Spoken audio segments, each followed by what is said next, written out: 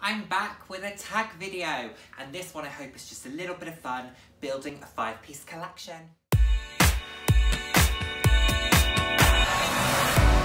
Hello, and the warmest of welcomes to today's video. For those who haven't seen my face before, hi, I'm Nick, fab to have you here. For those who have seen my face before, thank you so much for joining me again. I hope you're enjoying my videos.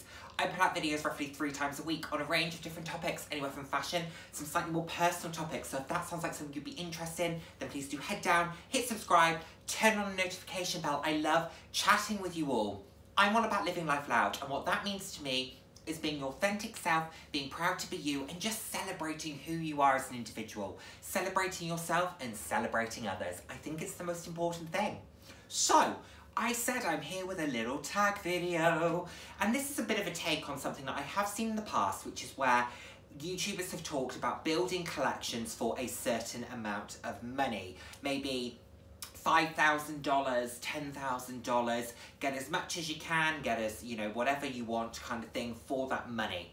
Now, I'm doing a little take on it, and I'm removing the price element of this. And what I would like to task myself and some of my fellow YouTubers to do is to build a 5-piece collection for 2022 that is absolutely everything they would use for 2022. So let's say that all of our bags got put in a vault for the duration of 2022, and they said they will be released at the end of 2022, but for the next year, next 11 months, you have to use these 5 bags, and you have to go and buy them. Money no object, but you have to go and buy them right now.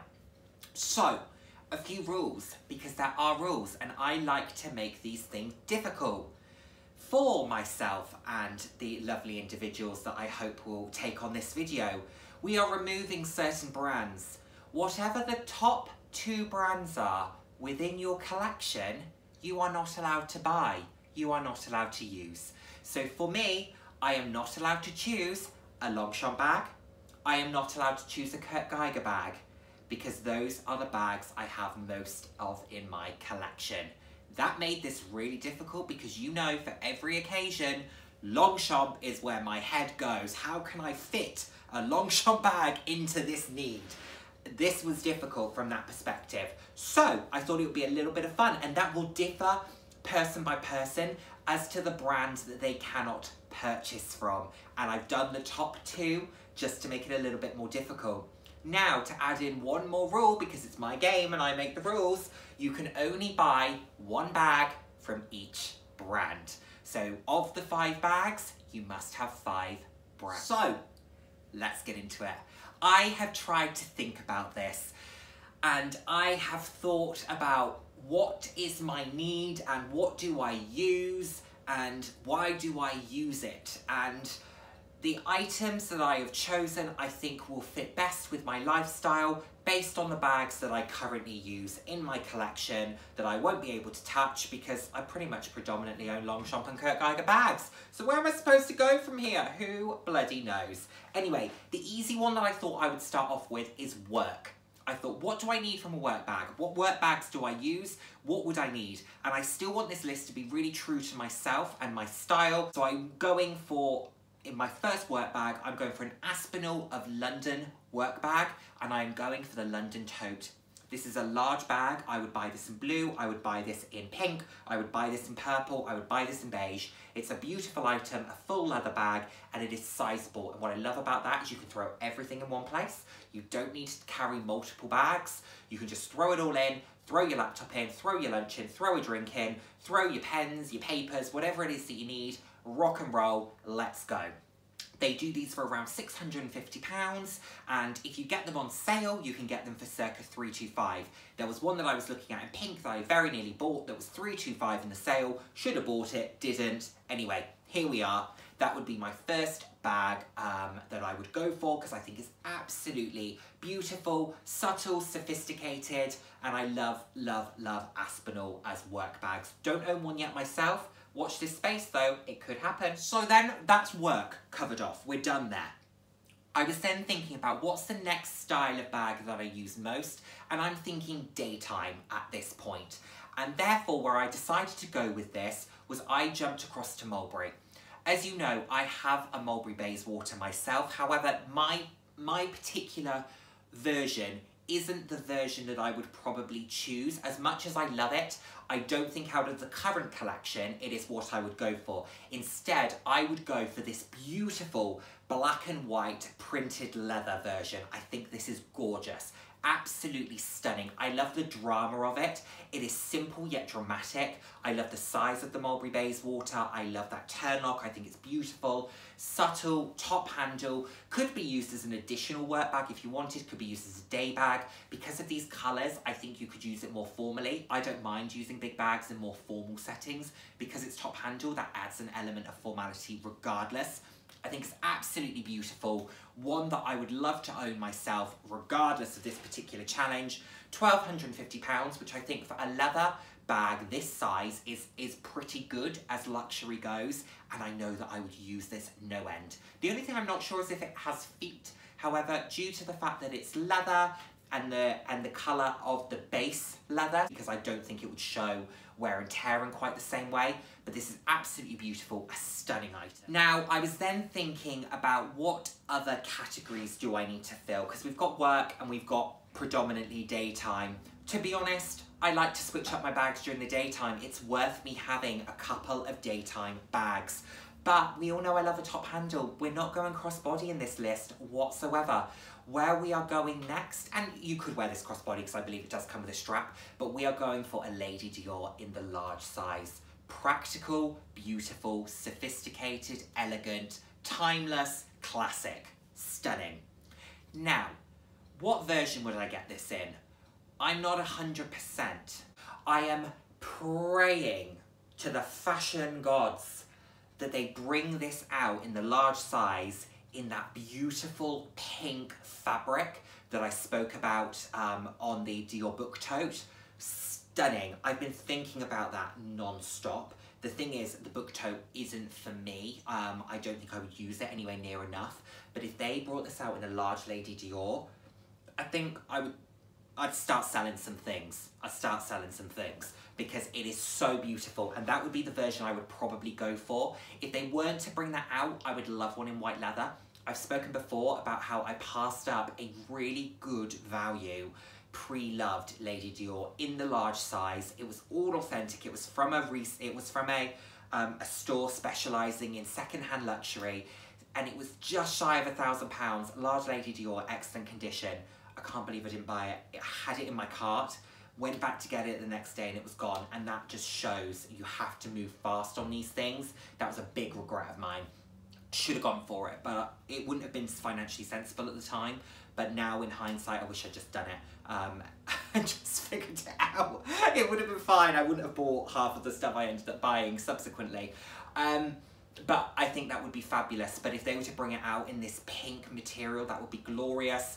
To be honest, any of the materials they bring out the Lady Dior's in are beautiful, but I think I would go for either this pink, if you could get it in this pink. I'm merging two bags here, but again, my game, I make the rules. Or I would buy it in a white leather, a grey leather. If I couldn't get it in a lighter shade, I would still get it in black. I would still go for a large black Lady Dior in the canage pattern, because I do think it's absolutely beautiful and it's very, very timeless. I would like this very, very much. Okay, and then number 4, so we've got a couple of daytimes, we've got a work bag. Let's now jump to evening, and I thought, right, I don't want to have multiple evening bags because I am not someone who goes out all that often, and when I do, I tend to gravitate towards the same thing. And I was thinking, which bags have I enjoyed most recently of an evening, and what have I enjoyed using? Now, I absolutely loved using, and I cannot pick the brand, but I loved using my Longchamp Les Pliages Pokemon top handle, and I've loved using, again, can't pick the brand, my Kurt Geiger shoulder bag, my sequined shoulder bag. And I thought, why did I enjoy them? I enjoyed them because they were practical enough and they were very, very beautiful. But what actually picked the other one was the Kurt Geiger picked the Longchamp. The reason being, I could throw it over my shoulder when I wanted to. The Longchamp was top handle solely all night, and that was okay, I don't mind it, but there were moments when, particularly when you're just having drinks and you're just stood around, as we were at the event I was at for an hour or so, I just wanted to put it down because I was having to hold it in my hand. And you know, between your arms starting to ache because you're holding a heavy bag, your heels starting to hurt your feet. I was wearing 120mm, that happened pretty quickly. You know, sometimes you just want to be able to alleviate one of the discomforts, and the heels weren't coming off, so I wanted to put my bag down. So I thought shoulder bags. What am I loving in terms of the shoulder bag universe? And I immediately thought Gucci Dionysus. The Gucci Dionysus in the blooms. And why would I go for this one? Love the fabric. I'm a fabric bag lover, as we know. Love the fact that it has a certain amount of monogramming, but it's also got this visual differentiation with the Gucci blooms. This would work very well for day and night. It would work for all seasons. Beautiful, practical. I would get it in the largest size I could get my hands on. I also believe this comes with silver hardware, which we all know is an absolute win for me. Silver, silver, silver. Love, love, love. And I think this would be a good price point because it's sub £2,000, I believe, for this particular version, or it's in that arena, which I think is pretty good value considering if you were to go, for example, a Chanel Boy, which I think they're quite similar bags, you're probably doubling the price, and a Diorama I think is probably somewhere in the middle of those. Do correct me if I'm wrong, but probably somewhere in the middle. So I think you get quite a lot of bag for your money versus some of the competition, and I think it would be an absolutely beautiful item. A Gucci Dionysus blooms. And the final category, the splurge. The one that you just speaks to you, that your heart sings for, that you are obsessed with, that you are in love with, that you cannot stop thinking about. That for me, a Birkin 35 in pink, ideally a soft pink or a very, very hot pink, flamingo pink with silver hardware. That would be glorious. That would be the splurge. Like I said, this is money, no object, okay? Money, no object. This is also taking into consideration the fact that, you know, we're also ignoring the fact that I couldn't just walk in, okay? And I might not be offered one, or I might not be offered the one that I like. So, see my latest, buy it because you love it, rant, if you haven't already. But that would be absolutely beautiful, and that would be my splurge item, I believe. If I could in some way get my hands on one, or if it was a case of going pre-loved and the right one happened to be there and I could pick that up. But Birkin 35, even a Birkin 40, in a hot pink or a beautiful soft baby pink with palladium hardware, rose gold hardware, but ideally, you know, this is all made up, so ideally palladium. That would be absolutely glorious because that would just work so well for me. And I know that a lot of the bags that I've got on this list, I've basically got probably, what would this be? A couple of pink ones and a couple of black bags, maybe a beige, dependent.